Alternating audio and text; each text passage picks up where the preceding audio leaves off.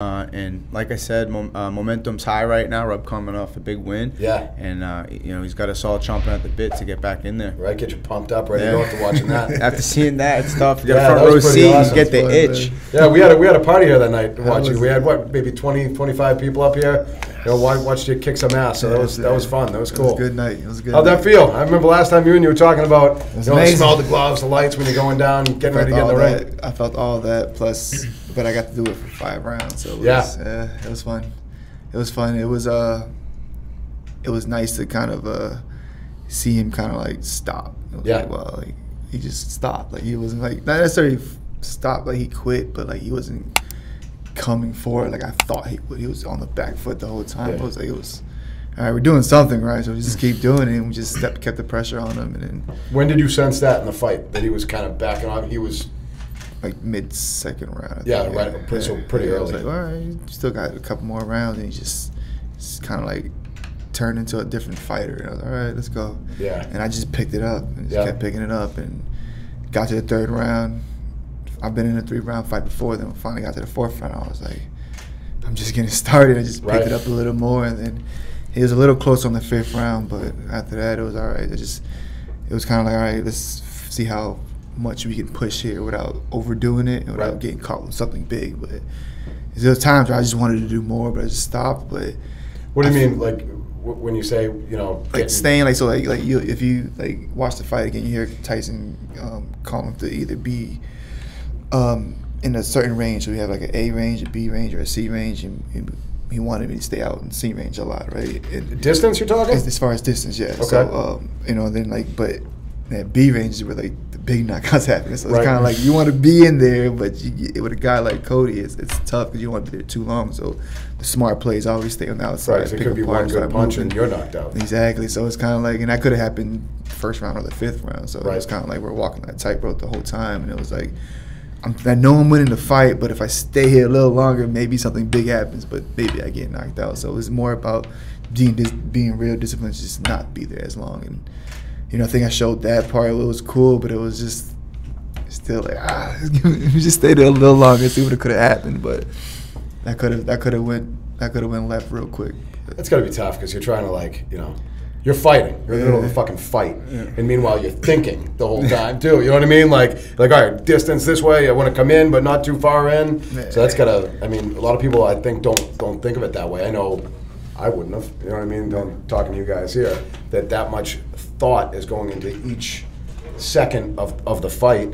Meanwhile, you're trying to just protect your face from getting blasted with a punch. Yeah. People just see the tip of the iceberg in the game. Yeah. There's levels, definitely. It was fun. It was, I had fun out there. I can hear, it was a lot of like I knew who was winning just by hearing his corner. Like how they turned him from, instead of giving him great instruction, they was just like cheering him on, like trying to motivate him. Right, trying to pump him back up. They're trying to like, hey, you could do this. Like you could still win. It was like, instead of giving him clear advice, and it was like, all right, so we got him, and then the way he kept backing up was like, all right, you just got to be smart. So doing the whole 5 rounds for the first time. That's the first time you've gone. First time going 5 rounds like that. It's gotta be fucking exhausting. Felt great. I got some body shots in there. Got to again, like it was perfect because we literally called it. Like he called it exactly how we're gonna do it, and it was just gonna basically be off the jab, and everything else came off the jab, and it just worked out perfect. Like just as without having the finish, but everything else, like that's how you win the fight. Like I feel like I could have went in there and got reckless and got risky and tried to look out for that crazy knockout, get the bonus and all that, and that's cool. But I feel like I showed a lot more maturity. This one, just like, all right, that's cool and all that, but put that to the side and win the fight. And so bonus, what do you get, a bonus for a knockout? For there's a performance of the night and a knockout of the night bonus, and that's always in the back of your mind, like let me try to get this guy out as soon as possible, and like extra 50K. There's a 50K. Oh, okay. My bad. So yeah, there's an extra 50K if you get that bonus, and but at the same time, by going for it, you might lose. Knock out. You might lose your win money. Right. So it's kind of like you lose more than you get. Yeah. But so yeah, I think we showed discipline. We showed like I do have the best jab in the MMA, so it's kind of like just go out there and put it out there, and like there hasn't been a fighter out there that touched him that many times Awesome. in a fight. And it was like, all right, perfect. Like just then he's kind of like reassured, like I can do this to him. Like, the rest of these guys, they're fucked, man. Like I'm gonna keep repeating the process over and over and over. So it's kind of like I'm excited for the next one. I'm like, super excited for the next one because not only that, like this kid, he was fast. He was real fast, he was. and it was kind of like once I figured out the range of my footwork, I was like, he's fast, he can hit hard, but I have him where I need him, and just kept touching him with the jab and coming off of that. But yeah, I'm excited for the next one. I can't wait. That's awesome. You said something that made me think. So you said we'll do the look at this guy. Got you. Not only a great coach, but he helps you with lint on the shoulder. He's not many go-to guy. guy. No, so you said do the same thing, right? So you get the jab down, super fast jab. You really figured it out in that fight. What do you guys think about going to the next fights, right? If you do this, if you have the same game plan, right? Is it one of those things where you just know you're so good at that and you have confidence in that you can essentially say, I'm doing the same fucking thing again, and the competition can know it and still get beat? I think it's like two things. It's like, yeah, you could just have an ego and do that and just say, hey, we're gonna go in, like, good luck beating our jab. But right. That's that what I'm opens saying. you up because they're gonna have a plan for that. Every time we go right. in, we kind of have an idea of what their plan for the jab's going to be. Yep. And then we figure out how to like pull that out and then counter that and then get back to our jab. So we're kind of like, they're going to spend 8 weeks planning for like, all right, when Rob jabs, we're going to do this. And then we go out and we don't jab right away. And then we feint the jab, we pull out that counter, and then we counter their counter. And then now he just spent 8 weeks doing something that we're not letting him play. Yep. And he's like, well, what do I do? And next thing you know, we're just jabbing his face off. And then he's frustrated, forgets what his original plan was. And then, like Rob said, then his coaches are like, go, you can do this, great. And there's just different ways. Like, when we fought Ricardo Lamas, Calvin has an amazing jab too. Yeah. And we knew that he comes from a good camp. They'd have a plan for it.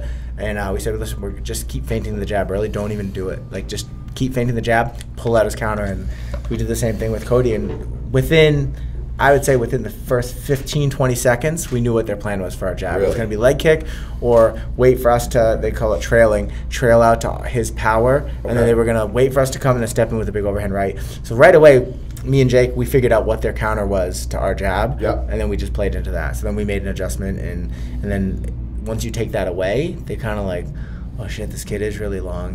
He does really have a good jab. Don't get hit by it. And then now all of a sudden, backwards. Then they're backing up. And then when they do decide to go, it's like slow motion to him. Like he sees this big wind up coming. See it. Then you just come and it's like you're in the Matrix kind of. And but that all comes with just being prepared for the fight. And at the end of the day, it's him and Cody that's in there. But I'm not figuring out, like, Mark Henry is his coach, and he's supposedly the best strategist in MMA, and he gets all these accolades and stuff. And I really felt like we went in there more prepared with a better plan. And even though we were winning every round, because you'll notice, like, after rounds, the cameras will always go to the side that's losing to see what adjustments they're making. So we didn't get a lot of camera time in that fight because we were winning. So, but I felt like hearing their adjustments and then knowing the adjustments that we were making, even when we were winning, I felt like we 100% we outcoached them. We came in more prepared. We outcoached them, and I think that's a big feather in his cap, and I feel like it was a big feather in our team's cap. Yeah, it felt like they didn't believe. They're like, there's no way he's gonna like, oh wait, we trapped him. Like it was like they didn't really believe that, like,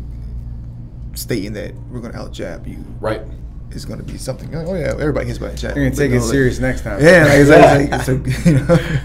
was. I felt like I'm like, wait, that's different. Like it felt different every time I touched him. But and he's an experienced boxer. He has way more experience. 31-1 as an amateur boxer. Oh no shit. So he's been hearing, I'm gonna out jab you since he was young. So it's kind of like to see, but then to feel it and to deal with it with a 4-ounce glove. With a 4-ounce glove, it's a whole different ball game. And then now you're adding everything else to it. It's like it's so basic. That's what makes it worse. It's like so basic. It's so basic. And every time they're fuck.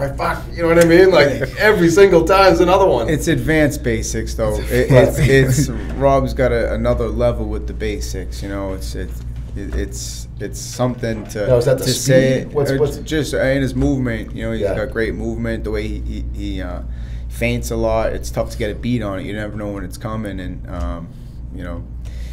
it's tough to stop. You think that everyone's got the same jab. Talk about a jab, not everyone's jab's the same. Right. And his setups, he's really good with it. So. But I think it's it's obviously Sounds basic. Sounds basic. Yeah, so he's just hit him with the jab. But if you man, you want to talk? You talk about like the tip of the iceberg. That's just one punch, and that's the tip of the iceberg with just that one strike. Right. You know what I mean? We're not even talking the rest of the fight or the Sure. rest. It was just off that one. Move. Yeah, if that you're actually watching is the whole difference in the fight. like video on Rob, like, all right, let's try to take his jab away. It's like, let's counter his jab. All right, you counter his jab, but he feints the jab. He's knocking out with a knee. Yeah, he's coming with a head kick. More. He can wrestle. He's coming with that big right hand. You look what he did to Thomas Almeida, fake the jab and then hit him with a big right hand, and then he was, and then he finishes him with a high kick. Like, it's kind of like phase one is the jab, and if you can't get past that, we're gonna stay in phase one. Right, because that's working. Yeah, it's working. But you get past phase one, you think, he's got other levels and other things behind it, but. And we wanted to all see it too, but he stayed on the gas smartly in the fifth, didn't force it because you can't force a knockout like he's saying. Sometimes you make a mistake like that, and he stayed sharp. But he also didn't lay off the gas, which some guys will do. And now you allow the guy, like you said, he had him on his back foot the whole fifth round. But if he kind of let off, maybe he got on his front foot and pushed the pace a little. So we're all kind of probably stayed on the gas. Well, backing off if you're feeling overconfident. No, you're up 4 rounds. Why do you got to move just forward? coast, run around. Yeah, just move around, don't get dance hit. around. Right. But then you got this guy feeling aggressive. He's taking fun to watch. And then but you get that too. Yeah, You know what I'm saying? It's kind of you get that too. If everybody knows, you're like, oh, all right, he won. But yeah, I know. But at the end of the day, man, we get on the next one. You get the knockout on the next one. You gotta man. It is what it is. do it without in a fun way. You know, Right.